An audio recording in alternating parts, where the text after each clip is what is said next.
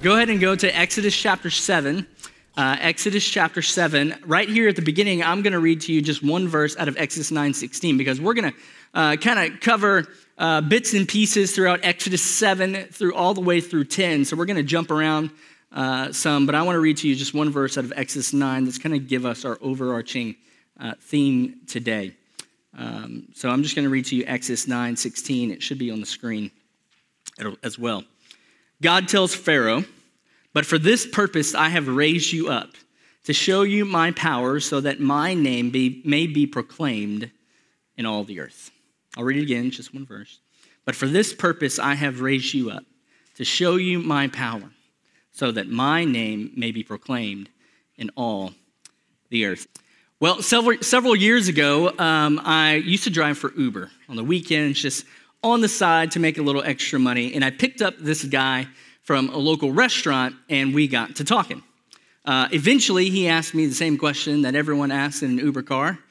You probably asked your Uber driver this. "Hey, do you do this full time, or do you just do this on the side?" And so I got real excited because I knew the answer to that question was going to change the trajectory of our conversation from that point going forward. It's my favorite moment anytime I would give someone a ride. And so I said, "No, actually, I am a pastor at a local church." And he was really nice about it. He said, "Oh man, that's really cool. I love that." And he asked me a couple questions.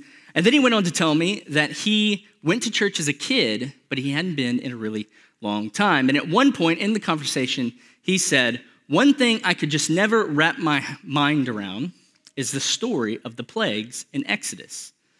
And so we talked about that for a little bit, but eventually he got to the point where he said, the whole thing just feels unnecessary, right?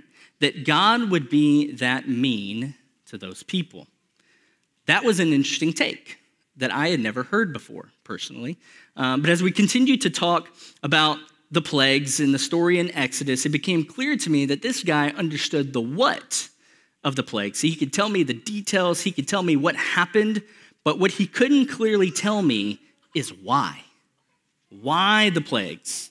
And so I'm walking into this, and I'm going to make that assumption about a lot of people. The plagues is one of the most famous stories in our Bible. The majority of people, believers and non-believers, have at least a mild and superficial understanding of this story. And my bet is that most of them could tell you the what, right? What happened with the plagues. But if you ask them, but why? Why did God unleash the 10 plagues on Egypt? My guess is that those answers would be different. Two of the most popular answers to that question would be, well, some might say, well, he did it to set the slaves free, which is true. Some might say, well, he did it to express his judgment on Egypt. Could be true, right? But I would say that those things are just scratching the surface. There is something much bigger happening in Exodus 7 through 10. And we've already talked about this, but if God's purpose was to just set the people free or to just judge Egypt, then he could have done that all the way back in chapter 5. Like, God does not need Moses' help to set his people free. He can do that by himself. And God does not need to let Pharaoh know that he is going to judge them. Like, do you ever warn an ant before you crush it with your shoe? "Hey, buddy, I'm going to stomp on you now." And then you crush him. Like, you don't do that. You're a human being. It's an ant. So, what I want to show us is that God has a bigger purpose that he is going to display through the plagues. And so today, my main goal is to make sure that we understand the why behind the plagues. Why did God do it this way? Because if we don't understand the why, then I would argue that we don't understand this story at all. And not understanding the why in the plagues is like walking into a movie at its most climactic point. Right? So consider Lord of the Rings. Imagine you walk into a movie theater. It's the most biggest and emotional moment of the movie. You would go, so why is that tiny man carrying the other tiny man up that mountain? And where are their shoes? Right? You would have no clue what was going on in that moment. It would make no sense to you. Sam carrying Frodo up that mountain doesn't carry any weight unless you understand the why behind it. When I was at Mary Hardin-Baylor, as a student. I was a freshman, and they did this thing, especially during Welcome Week. They did this thing where if you're eating lunch in the cafeteria at Hardy Hall, if someone stands on their chair and begins to sing the school song, then everyone has to get up and sing the school songs, and I hated it. Oh, it drove me crazy because we had 30 minutes for lunch, and this would happen like 3 or 4 times throughout the meal, and I'm like, bro, I just want to eat my chicken fried steak, okay? And it just bothered me, and it annoyed me. But as I grew in that school, and I became friends with some really just solid people, and I began to learn about the traditions, and I got involved into the culture of the campus. My senior year, I was the one yelling at the freshmen, hey, get your C up, brother, okay? Dear Mary Hardin Baylor. And I was yelling at the freshmen for them to get up out of their seats because I began to understand the why. Now, we are going to cover several chapters today. So we're going to skip around a little bit because we just don't have time to cover everything. And throughout this text, we are going to stop and ask several why questions throughout Exodus 7 through 10. So let's start with Exodus 7, starting in verse 1. We're going to read all the way to verse 5. It says, "And the Lord said to Moses, see, I have made you like God to Pharaoh, and your brother Aaron shall be your prophet. You shall speak all that I command you, and your brother Aaron shall tell Pharaoh to let the people of Israel go out of his land. But I will harden Pharaoh's heart. And though I multiply my signs and wonders in the land of Egypt, Pharaoh will not listen to you. Then I will lay my hand on Egypt and bring my host, my people, the children of Israel, out of the land of Egypt by great acts of judgment. The Egyptians shall know that I am the Lord when I stretch out my hand against Egypt and bring out the people of Israel from among them." Okay. So God tells Moses, you and your brother will say to Pharaoh what I tell you to say. He says, tell them to let the people of Israel go. But then God says, but I will harden Pharaoh's heart. So here's our first why question. Why did God harden Pharaoh's heart? And more specifically, even how did he harden Pharaoh's heart? We talked about this a few weeks ago, but I want to dive a little bit deeper in this moment. In Exodus 4, God promises to harden Pharaoh's heart. And then in our text today, in Exodus 8:15, we are told that he hardened his own heart. Then we are told in Exodus 9:12 that God hardened Pharaoh's heart even more. And then Pharaoh hardens his heart even more in Exodus 9:34. And then God hardens Pharaoh's heart again in Exodus 10. Okay, so in the text, it's clear that from Scripture, we have both going on here. Pharaoh is hardening his heart, while at the same time, God is also hardening his heart. So how are we to understand this, right? Doesn't make any sense. The first thing that we have to understand when approaching this, we have to understand from Scripture is that by nature, we all have had, if you are saved by grace, a hardened heart. You, me, Pharaoh, your neighbor, your parents, your friend, all of us, as Ephesians 2 says, are by nature children of wrath. The condition of every human being is set on rebelling against God. We are, as Ephesians 2 says, sons of disobedience. And because of that, a just God does have the right to set his judgment on us. And why does this condition and nature exist in all of us? Well, Paul tells us in Romans 5:12, it'll be on the screen, talking about Adam's sin in Genesis 3. He says, therefore, just as sin came into the world through one man and death through sin, and so death spread to all men because all sin. And so Adam's sin has infected all who are like him, us. As Romans 5:18 says, therefore, as one trespass led to condemnation for all men. Consider the way Paul says it in Ephesians 4:18. He says, talking about those who are not reconciled to Christ, they are darkened in their understanding, alienated from the life of God because of the ignorance that is in them due to what? Their hardness of heart. And so Paul says that each person without the redemption of Christ is darkened in their understanding. They are alienated from God because of their hardness of heart. So in one sense, Pharaoh's hardness of heart exists because he lives in condemnation because his sinful heart has been inherited through Adam's sin in the garden. And it's the same for us. We all, without Christ, have a hardened heart and are deserving of God's just judgment. Now, on the other hand, Scripture clearly says that God hardened Pharaoh's heart. And I think in order to understand that, we have to go to another text. In your Bible, I want you to actually turn there. If you have a physical Bible, I want you to turn to Romans chapter 1. turn to Romans chapter 1. I think we have to look at this text in order to really understand what's happening with Pharaoh here. So we're going to do some exegesis here. Romans 1:21, it'll also be on the screen, in case you just have a scripture journal. So he says in verse 21 in Romans 1, "For although they knew God, they did not honor him as God or give thanks to him, but they became futile in their thinking, and their foolish hearts were darkened. Claiming to be wise, they became fools and exchanged the glory of the immortal God for images resembling mortal man and birds and animals and creeping things." Verse 24, "Therefore, God gave them up in the lust of their hearts to impurity, to the dishonoring of their bodies among themselves, because they exchanged the truth about God for a lie and worshiped and served the creature rather than the Creator, who is blessed forever. Amen." Okay, so let's start in verse 21. "For although they knew God." So this isn't referring to the kind of knowledge about God that a born-again believer might have, a person whom God has opened up their eyes to see the redeeming grace of God, has repented of their sin, surrendered their life to the glory of God.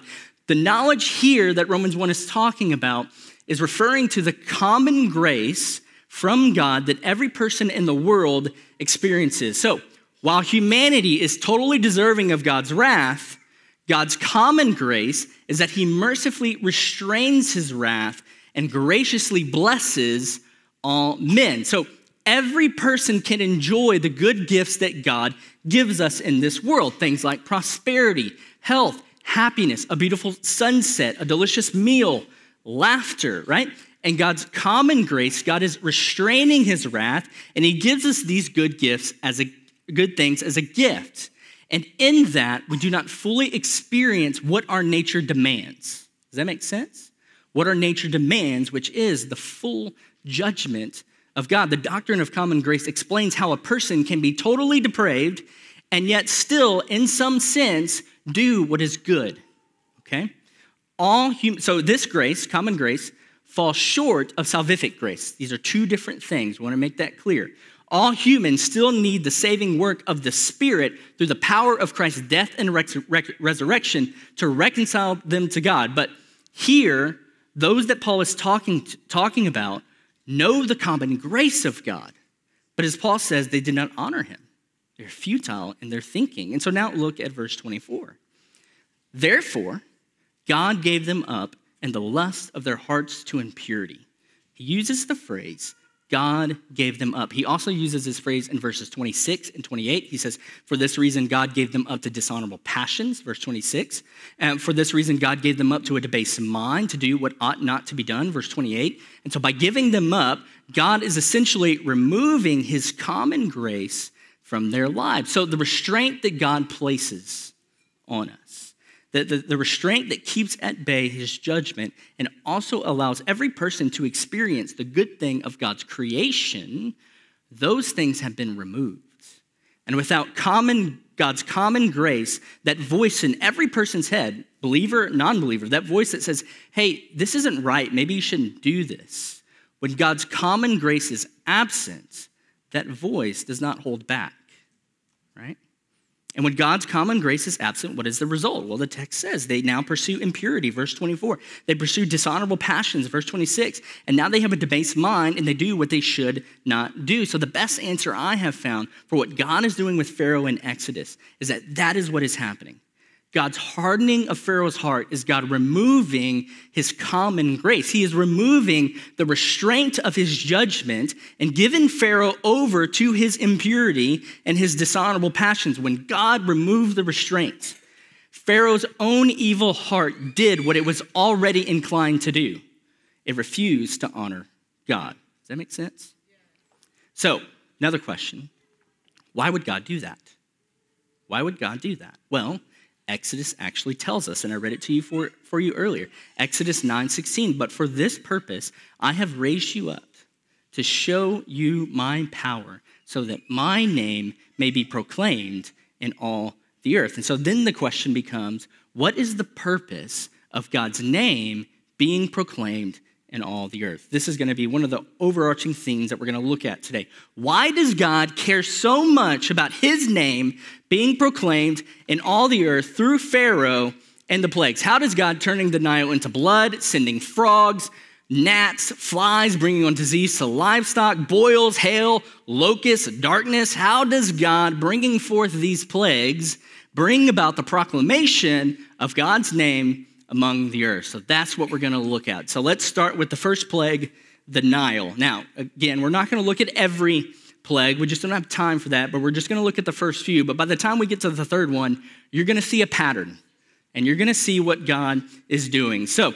let's look at Exodus 7:17. So why did God turn the Nile into blood? Exodus 7:17. Thus says the Lord, by this you shall know that I am the Lord. Behold, with the staff that is in my hand, I will strike the water that is in the Nile, and it shall turn into blood. So why does God turn the Nile into blood? Well, he says, by this you shall know that I am what? The Lord. So do you remember back in Exodus 5? It's been a little while now, but back in Exodus 5, when Moses first comes to Pharaoh, and he says, hey, the Lord, the God of Israel, has told me to tell you, let my people go. Do you remember what Pharaoh said in response to Moses at that point? Exodus 5:2. Here's what he said. Pharaoh said, who is the Lord that I should obey his voice and let Israel go? I do not know the Lord, and moreover, I will not let Israel go. And now here in the very first plague, God says, by this you shall know that I am the Lord. I told you a few weeks ago that Egypt thought of the Nile as divine. The wealth and power of Egypt was founded on the Nile. Without the Nile, they are nothing. They actively worship the Nile as God. They called the Nile the father of life. One of the gods that represented the Nile was a god called Happy, Hapi. We'll put a picture of Happy up on the screen. So this is Happy. Happy was the god of the annual flood. So every year the Nile would flood, and that flood would make the soil fertile along the Nile River, allowing the Egyptians to grow crops. And now God has just taken away one of their idols. And in its place, he is revealing himself as the true God. It's interesting. You can take that picture down. Something else interesting I want to point out right here with the Nile. This was fascinating to me, so maybe this is just for me than you. But something you begin to see with the Nile, and you'll see it even more as the plagues progress. Through the plagues, we see the deconstruction of what God has created. So the garden in Genesis 1 and 2 was designed to be a place where God's creation would flourish. It was designed to be a place of joy under God's good order. God made darkness and water. It started as chaos, but then God began to put everything in his order. He moved the water and he created land. And then he made grass to grow on that land. He created stars and moons so that we would have seasons. He created day and night so that we would know when to go to bed and when to wake up. He created an ecosystem that works together. Plants serve animals. Plants grow because of the rain. It's complete order in Genesis 1 and 2 by God's good design. But if you'll notice, here in Exodus, we see what happens when God takes away the order that he created. First, he turns their source of water into blood, and he makes their source of life and purpose unusable. And instead of good order that is meant to bring life and joy, in his judgment, he shows them what it is like to live without the good order that he created. Let me show you what it's like without things working as I have created them. And by the end of the plagues, Egypt has moved back to Genesis 1, to darkness and to chaos. It's fascinating, right? To darkness and to chaos. Without a sovereign God who keeps in order all that he has created, that's all that we have. Darkness and chaos. It's true for creation, but it's also meant to be a reality of what happens to the human soul without the good order of God's purposes in our life. When good order that brings life and joy is forsaken, darkness and chaos prevail. And again, this is evidence that God is systematically removing his common grace from not just Pharaoh, but from all of Egypt. All the things that we don't think about, from where we get our water to drink, to the livestock that we eat, to a reality where we aren't swarmed with gnats and flies and locusts, like those are common graces from God that we all experience. And God has removed that common grace from life in Egypt. So you begin to see that right here in the first plague. Let's move to the second plague, Exodus 8:1. It says, the Lord said to Moses, go into Pharaoh and say to him, thus says the Lord, let my people go, that they may serve me. But if you refuse to let them go, behold, I will plague all your country with frogs. The Nile shall swarm with frogs that shall come up into your house, into your bedroom, and on your bed, into the houses of your servants and your people, into your ovens. That's crazy. On your kneading bowls, the frog shall come up on you and on your people and all of your servants. Now, why in the world is God plaguing Egypt with frogs? Look at verse 9 in Exodus 8. Moses said to Pharaoh, be pleased to command me what I am to plead for you and for your servants and for your people, that the frogs be cut off from you and your houses and be left only in the Nile. And he said, tomorrow. Moses said, be it as you say, so that you may know that there, let me read that again. Be as you say, so that you may know that there is no one like the Lord our God. The frogs shall go away from your people and your houses and your servants and your people. They shall be left only in the Nile. Did you catch it? So that you may know that there is no one like the Lord our God. Now, the Egyptians served a god called Heket, H-E-Q-E-T. I've got another picture of that. You can't really see it that well, but if you'll notice, that god, that stone, looks like a frog. So Heket was known as the god of fruitfulness. Could be fruitfulness in childbirth, provisions, legacy. But if you wanted to be fruitful in some way, you would make a sacrifice to the god Heket. So why is God flooding this land with frogs? Because fruitfulness is only possible through him. And they're worshiping an idol. And that idol is empty, so that you may know that there is no one like the Lord our God. Heket is just rock and stone, but my God is living. Okay? Next, God sends the gnats, which could be the deconstructing of their god Geb, G-E-B. Geb was known as a bisexual god who was the god of the earth, right? And if you read the text where God makes the gnats, where do the gnats come from? Exodus 8:16. Then the Lord said to Moses, say to Aaron, stretch out your staff and strike the dust of the earth so that it may become gnats in all the land of Egypt. So strike the dust of the earth so that it may become gnats. What's God doing? He's revealing who he is to the Egyptians. And in doing so, he is systematically destroying their gods one at a time. Systematically.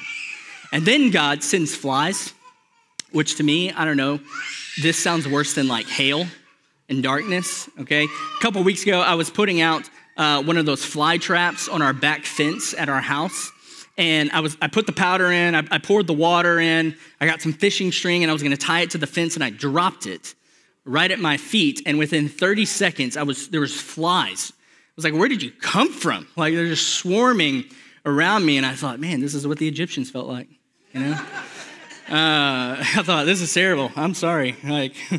Now, we don't have time to go through all the other plagues, but this is the pattern that you're going to see in all of them, right?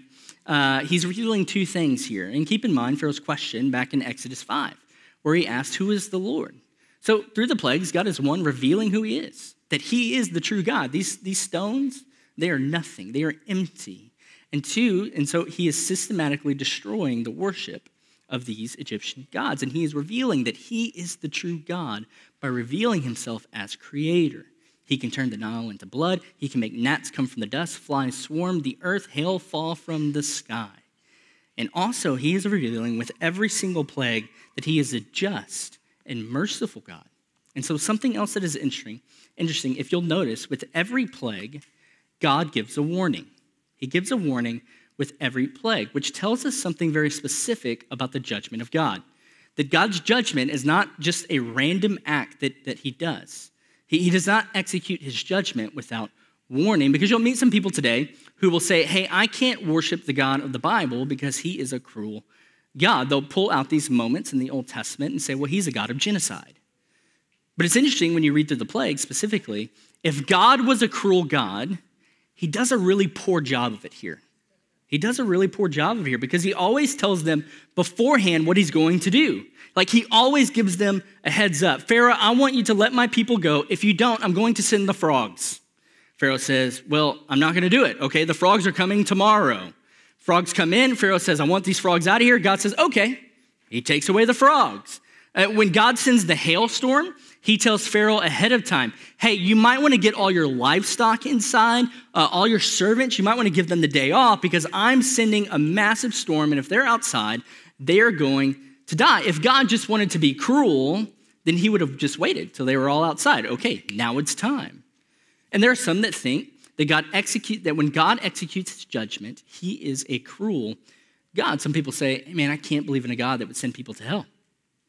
And here's what I want you to hear. And you see this theme all throughout Scripture. The warnings of God are an act of love. The warnings of God are an act of love. And as a demonstration of his mercy, he has given us, on this side of the cross, his word. Over and over, God has told us, hey, judgment is coming. Judgment is coming. Judgment is coming. Acts 10:42, Peter says, he commanded us to preach to the people and to testify that he is the one appointed by God to be the judge of the living and the dead. We are given warning after warning, just like those in Exodus. Warning after warning that God is coming to judge. And when God does exactly what he has warned us that he is going to do, we want to point the finger at him and say, you're cruel.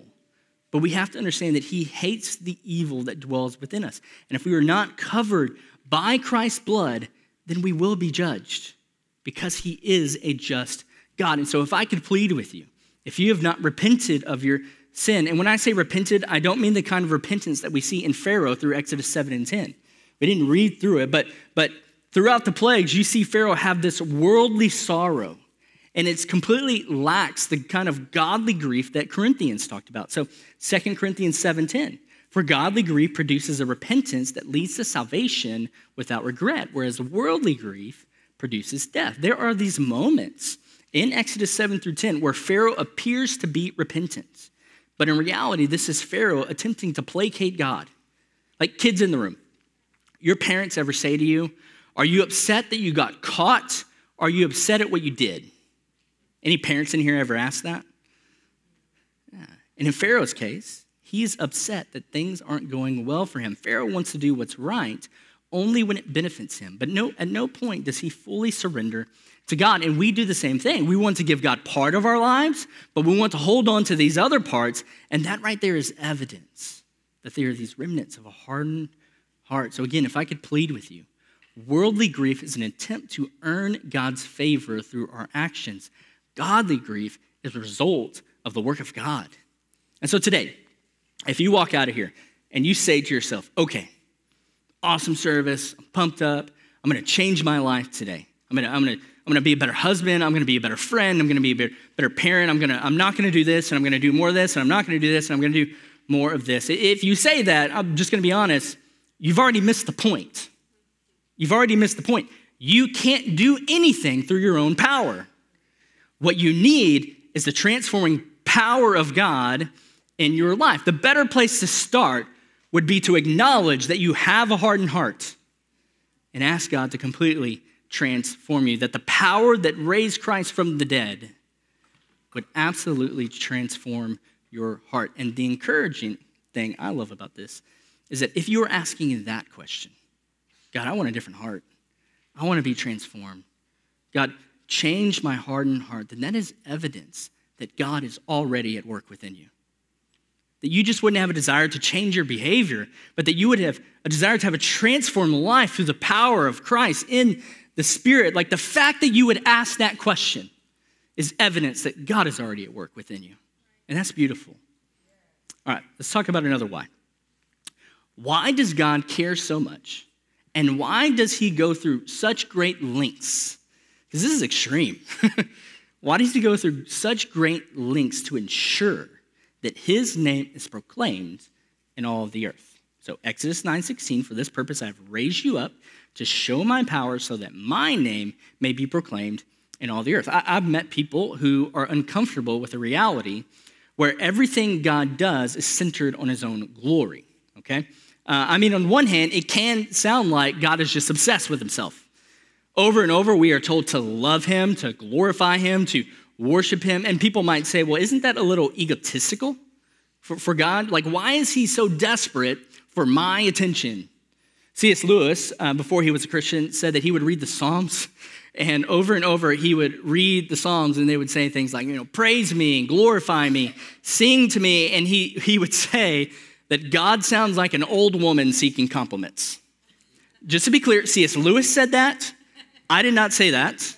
Apparently their culture had something against complaining old women. I think in our culture you could say, man, God's like a TikTok celebrity, right? Like, look at me, look at me, look at me. So why does God care so much about the proclamation of his own name? I would say it this way. If God had vacancies in his own heart that he was trying to fill, I think then perhaps you could say it was wrong. Like if God needed our praise in order to feel like he was doing a good job as creator, I think you could definitely say that was wrong. But here's the thing about God. God doesn't need our praise, and he is fully satisfied in himself. He does not need anything from anyone. He demands it, one, because our praise is rightly his, and two, because in giving him praise, that is where we will find our most joy in our created design. So if what God says about himself in the Bible is true, if he really is the source of salvation, the source of life, and the source of joy, if he really is who he says he is, then it's not any kind of pride that drives his desire for his name to be proclaimed and his name to be glorified, but rather the desire for his name to be proclaimed in all the earth is actually an act of love. So let me give you an analogy. Let's say that someone in this room just passed out. Like they went unconscious in their seat. We had to stop the service because we got to get them some attention, just slumped over in their chair. Now, what would happen in that moment? Well, praise God that in this room we have several medical professionals. We've got Kyle Smith and Danny Flores, Jillian Blair, Susan Dornbush. I mean, I'm probably missing several, right? We've got several medical professionals in here. So let's just say Kyle, I'll just first group people, Kyle, Susan, and Jillian, right? Let's say they all start running in, right? And they go over to that person and they try to help them. Now, would it be weird if I said, can you believe those three? Like, what are they doing? Like, they're yelling at me, like, get out of the way? Like, who do they think they are? Would that be weird? Yeah, I can't help that person. I don't have the tools to do that. You would say they are exactly who you think they are. And because they are who they think they are, they have the right to tell me to get out of the way because I'm not a doctor. I don't have the tools to help someone if they pass out. If they want to know a scripture verse, I'll talk to them. Right? But I can't help them medically. In fact, I would say it would be wrong for someone like Kyle or Danny or Jillian or Susan to demand that we don't get out of their way. Like, they're just sitting in the corner. Well, I guess they didn't want my help. I'll just hang out over here. No, that would be wrong. So I would say for God to not demand the proclamation and glory of his own name, I would say that's actually an evil thing for God to do. He's the source of life. He's the only way salvation can be found. He better be demanding the proclamation of his name because in the midst of our giving glory to God, we find our design purpose. And in that place, that is the only way we're going to find peace. Consider the story of Rahab, one of my favorite stories in the Bible. She's a Canaanite woman who lived in Jericho. She hides 2 Israelites in her roof. Some men are trying to find them and kill them, and this woman risks everything. Why? Why would she risk her life for some people that she does not know? So Joshua 2:8, you can turn there or it'll be on the screen. Joshua 2:8, it says, before the men lay down, she came up to them on the roof and said to the men, I know that the Lord has given you the land, and that the fear of you has fallen upon us, and that all the inhabitants of the land melt away before you. And here's what she says in verse 10. For we have heard how the Lord dried up the water of the Red Sea before you when you came out of Egypt, and what you did to the 2 kings of the Amorites who are beyond the Jordan, to Sihon and Og, whom you devoted to destruction. And as soon as we heard it, our hearts melted. And there was no spirit left in any man because of you. For the Lord your God, he is God in the heavens above and in the earth below. Did you catch what she said? For we have heard how the Lord dried up the water of the Red Sea, and as soon as our hearts heard it, our hearts melted. For the Lord your God, he is God in the heavens above and on the earth below. And remember what God told Moses. I am doing this for the proclamation of my name in all the earth. And here is a girl in Jericho, which is not close to Egypt, in Jericho, who has heard what God has done in Egypt. Now, most of what she says comes from what is known as the Song of the Sea, or the Song of Moses. It's in Exodus 15. We're actually going to get there in a few weeks, but she's basically quoting it word for word. So she has somehow gotten a hold of this song, and she has studied it, and she has believed it. And even more incredible, look at what she calls God. She calls him the Lord. She uses the personal name for God. This is a Canaanite. She doesn't call him God, Elohim. She calls him Yahweh, the Lord. The name that God uses, his covenant name, the name that God uses with his people. Somehow, Rahab, we don't know how, we aren't told how, she isn't just operating on rumors. She understands the theology behind what she's saying. She knows why these men are here. She knows why God dried up the Red Sea. She has gotten to know the God who has done these works, and it has left her in awe and wonder. We got to understand this. This woman, by using the personal name for God, she is claiming that he is her God. The covenant name of God. He is in the heavens above and on the earth below. She is latching her identity to Yahweh. She has forsaken her identity as a Canaanite, and she is called God by his covenant name. The why of the plagues is so that people like Rahab could know the covenant name of God. Now, here's another why that we have to ask from the plagues. Why did God do this to the Egyptians? Like those poor Egyptians, right?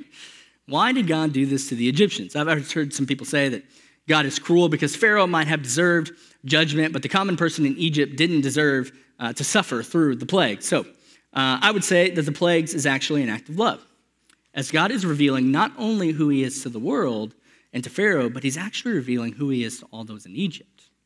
It's interesting as you go throughout the plagues, Pharaoh's magicians are always trying to answer God's miracles, right? So God brings a plague, and then the magicians try to duplicate that plague. So like with the Nile, they just build a trench next to the Nile, and they get dirty water. It's not clean water from the Nile, but it's water. So by the time they get to the gnats, though, they can no longer duplicate God's power. And they say to Pharaoh, hey, this is the finger of God. And you essentially see Pharaoh's magicians move away from Pharaoh and essentially say, man, this is something else. We don't understand this. And what the Israelite God is doing for the Egyptians is he is showing them that he is different. There's something bigger and better about him. And then in Exodus 11:3, it says, the Lord gave the people favor in the sight of the Egyptians. Moreover, the man Moses was very great in the land of Egypt, in the sight of Pharaoh's servants, and in the sight of the people. So, through the plagues, God is displaying who he is to everyone in Egypt, and they are taking notice. And you get this, and then when you get to the actual Exodus, in Exodus 12:37, it says, the people of Israel journeyed from Ramses to Succoth, about 600,000 men on foot, besides women and children. And then look at verse 38. A mixed multitude also went up with them, very much livestock, both herds and flocks. So it wasn't just the Israelites that left. It wasn't just the Israelites in the Exodus. If this is true, there were multiple ethnicities that left Egypt because God revealed who he was through the plagues. So did he judge the Egyptians? You bet he did. But he also redeemed many of them, right? And when you get to the book of Isaiah, we're told that there will be a day of ultimate redemption. In Isaiah 19:9, it says, in that day there will be an altar of the Lord in the midst of the land of where? Egypt. And a pillar to the Lord at its border. He says there will be a day when Egypt will worship the Lord. And then Isaiah 19:23, it says, in that day there will be a highway from Egypt to Assyria, and Assyria will come into Egypt, and Egypt into Assyria, and the Egyptians will worship with the Assyrians. And that day Israel will be the third with Egypt and Assyria, a blessing in the midst of the earth, whom the Lord of hosts has blessed, saying, blessed be Egypt, my people, Assyria, the work of my hands, and Israel, my inheritance. And what's interesting about this, if you look at Israel's history, the greatest enemy to the north was Assyria, and their greatest enemy to the south was the Egyptians. And what's beautiful about this is God is saying there is coming a day when you will all be my people, when you will worship me together. So why did God do this to the Egyptians? Yeah, I think part of it was judgment, but I think also part of it was redemption. God is revealing himself to who he is, and he is better than any kind of suffering that they could suffer. Last question. Why doesn't God work like this anymore? Okay, so let me ask a different way. Does God still work through things like plagues? Yeah, absolutely. Can God still part the Red Sea if he wants to? Yeah, absolutely. But you don't hear God talk today like he does here in Exodus. He doesn't say, hey, Colton, tomorrow I'm going to bring a hailstorm, right? So get your dogs inside, right, and just prepare for that. He doesn't do that. So then the question is, okay, if God's main goal is the proclamation of his name, then how does he do that today? Like, what's his main way of doing that? Well, let me read to you 2 Corinthians 5:20. Paul says, therefore, we are ambassadors for Christ, God making his appeal through us. We implore you on behalf of Christ, be reconciled to God. One of my wife's favorite quotes, I've heard her say it many times, is that the gospel came to you on its way to someone else. In other words, the gospel's end goal was not you. Did you know that? Like, the gospel's end goal is not you. Like, it would make no sense for like the gospel to go from person to person for centuries, thousands of years, and then when the gospel gets to you, it just stops. Right? It doesn't make any sense. So the gospel does not stop with you. The gospel came to you not just so that you could hear it, not just so that you could say, hey man, I heard the gospel and now I go to church.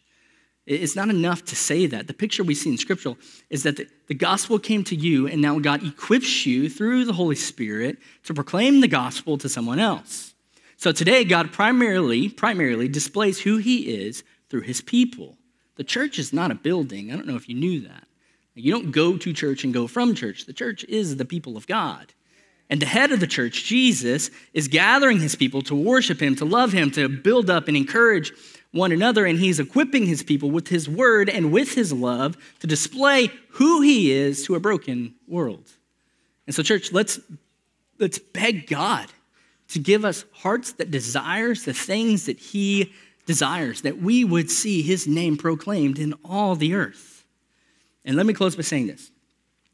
There will be a lot of times in our life when the what of the plagues is messy. There will be a lot of times in our life when the what is messy, right? You felt that.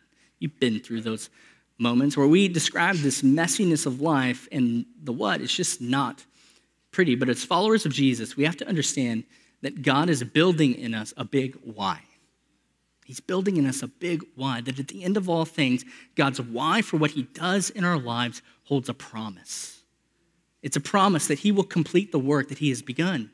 It's a promise that we will be with him and we will be his people. And then he will take those whats, those messy whats in our lives, those moments of pain when you lose someone that you love, the pain in our marriages, the pain in our relationships, and he will take those whats and he will use those whats to bring himself glory through the proclamation of his name. As Paul says in 2 Corinthians 1:3, blessed be the God and Father of our Lord Jesus Christ, the Father of mercies and God of all comfort, who comforts us in our affliction, so that we may be able to comfort those who are in any affliction with the comfort with which we ourselves are comforted by God. That God will use even our greatest afflictions to be able to comfort others, to bring about the proclamation of his name.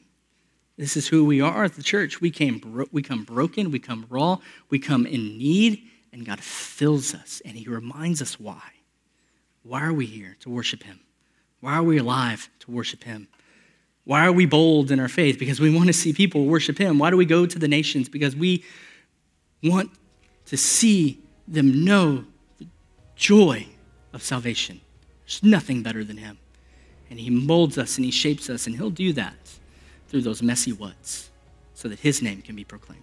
We become less, and he is lifted up.